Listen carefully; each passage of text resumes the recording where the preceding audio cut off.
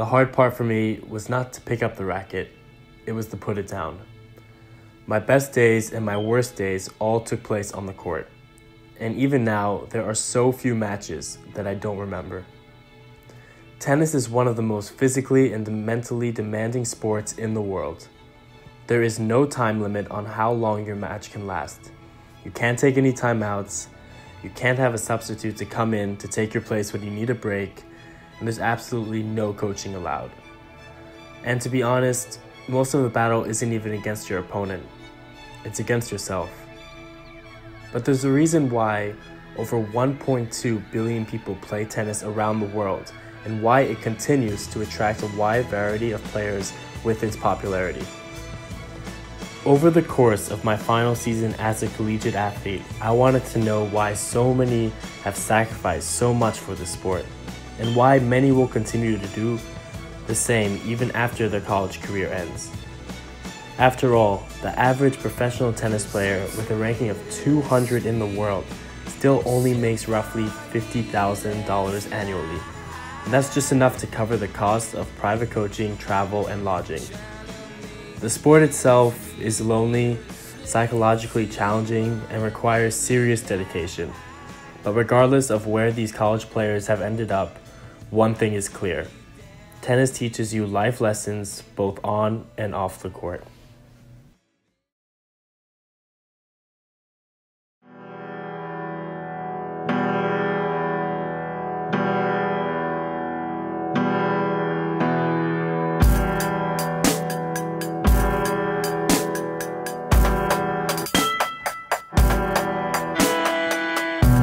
By chunks out of me, you're a shark and I'm swimming.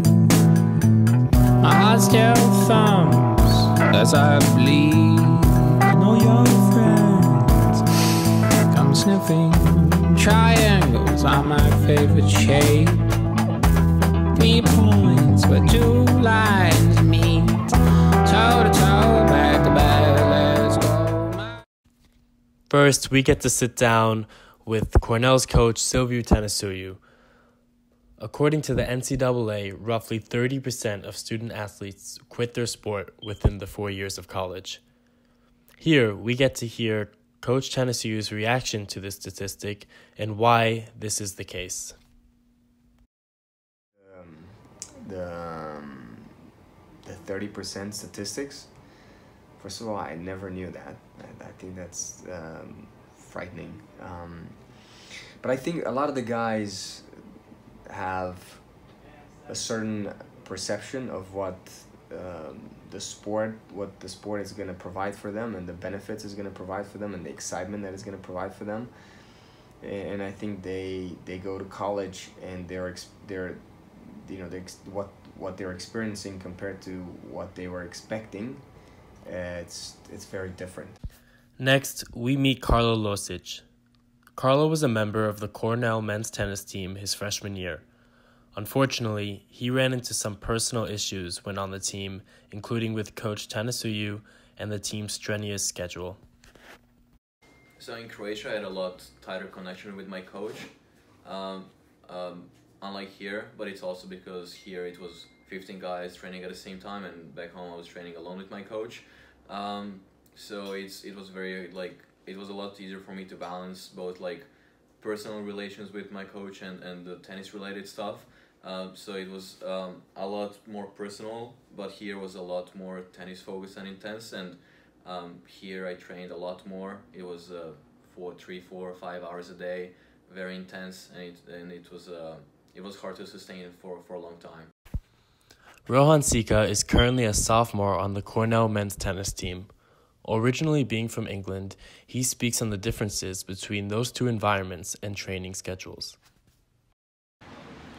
So, when I was in high school, I played tennis basically every day. I would go to school 9 to 4 or whatever, and then I'd come home, change, and then head straight to the courts. I'd probably train maybe 3 hours a day or 2 hours a day, 5 to 7, 5 to late, something about that.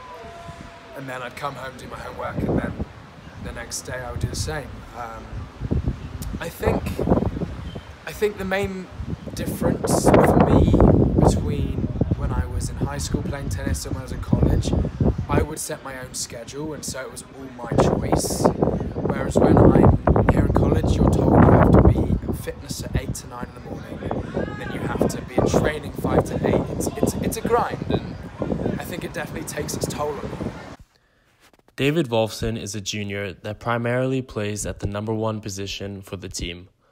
Long and hard training on and off the court has been ingrained in his work ethic from a young age. I was fortunate enough to grow up with a very good federation, and they were investing a lot of money into tennis at that time. So when I was 10 years old, they put me into this program where they would pay for my training, fitness trainer, psychologist, and they would put this team together for me to be able to help achieve my goals. So I started taking the sport very seriously. Trainings were really intense. I would be training before I went to school from 7 to 9, then I would go to school from 10:15 to 3:30, then I would go to the courts at 4 o'clock, train from 4 to 6, then I would be working with the fitness trainer from 6 to 7, and this was growing up all through middle school and high school, and it was very different than the average day in the life of a middle school child. So when I was 6 years old, I had this big dream to be the best tennis player in the world, and I really wanted to be pro. But I recall my coach telling me, like, you're gonna go to college, that's the path for you.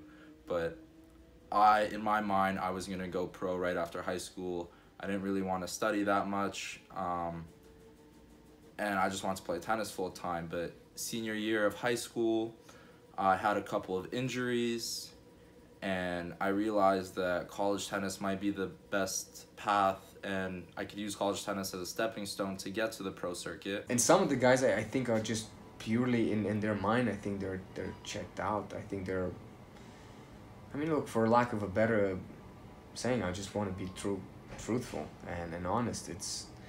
I think they're done in their mind with the game. I think they just want to use the opportunity to go to a school.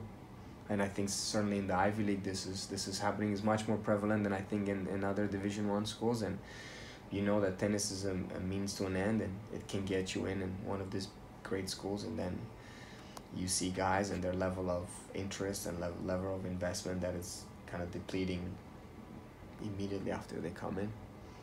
Now, like after a year and a half, 2 years later, it's like I think it's a lot easier for me. They're still obviously playing tennis, but I found a good balance between hanging out with them and having like good other friends. My social life is a lot more normal, and I'm playing good tennis on the club level, and it's less stressful than playing for varsity. Still like finding time to enjoy the sport I love, but also like it's not very intense, and made some new friends. So at the beginning it was very hard, now it's a lot easier. So definitely as part of the social things that I was doing, I was exposed to certain things that I wasn't exposed to when I was at home. Very American things that I wasn't so familiar with. One of them being Greek life, like fraternities. We have a team rule that you can't join a fraternity, you can't be involved in fraternities. And I actively did go against that rule. I made friends with these kids. They were in a fraternity. I didn't join properly, but I was certainly involved with them, and a lot of the guys on the team knew, and it became known to the coach in the end that I was doing these things. And so I was called in for a team meeting. I didn't know what was going to happen, and we were all called in. It was me and two other friends who had done the same thing as I had, and our coach sort of just came out of the blue and just said, it's come to my attention that you have been involved in fraternities. And I remember just thinking, like, my heart sunk, and I knew I was going to be in a lot of trouble. And it was one of those moments that's just, I'll look back on and never forget, because it was a stressful moment, and I didn't really know how to react. I didn't really say much. I went home, thought about it, because I knew that it was a team rule, and I knew that the coach had said if we'd done these things, then we'd be off the team. So I'll admit, I didn't think my prospects for staying on the team were looking great. I spoke to my parents about it. That was the only time I really went through my mind to quit the team, because I thought, if I'm off the team for a whole year, I'm going to be so behind the rest of the guys on the team, there's no way I'm ever going to play again. And so I spoke with my parents, and they really felt strongly that they'd sent me out to the US to play tennis, and they really felt strongly that I should try and do my best to stay back on the team.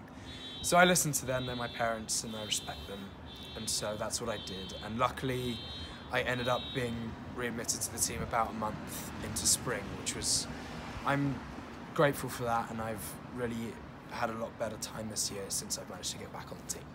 I want to always find way to stimulate growth, you know, like growth. Like I want the guys to be excited about growth, like whether it's on the court or off the court. And most certainly, I think this year has been a great lesson for me, because I think it's like off the court is maybe much more important than on the court. And I think it's if the growth happens off the court, it's gonna kind of reflect itself on the court. So I want to find ways to stimulate growth, to make them excited about ideas of exploring things. And many times I feel like you need to explore those things, and most of the growth that I've seen, I witness, it just happens outside of the comfort zone, and it happens in, you know, when you're meeting adversity, when you're dealing with an obstacle. And I think the initial reaction to people is to turn away from obstacles, is to find something that's much more comfortable, much more convenient. And my biggest, I think, my most important aspect of my philosophy is to ease the player's perspective on what it means to face adversity, and to understand that that's an opportunity that allows you to explore yourself. Like that allows you to explore things about life, and that's where growth happens. These stories are unique and reflect the different lives college athletes lead when presented with these opportunities. In the same way in which we conquer challenges on the court, we are tasked with the challenge of using our undergraduate experience to figure out who we are and who we want to become, all while fulfilling the duties of being a full-time student. Being an athlete is so much more than having athletic skill. It is so much more than a score or a record to break. Every single obstacle we face is a chance to prove to ourselves time and time again, and that is why we keep doing what we do. And while many of us will be putting down our rackets for good when we graduate, the lessons we learned with it will stay with us forever.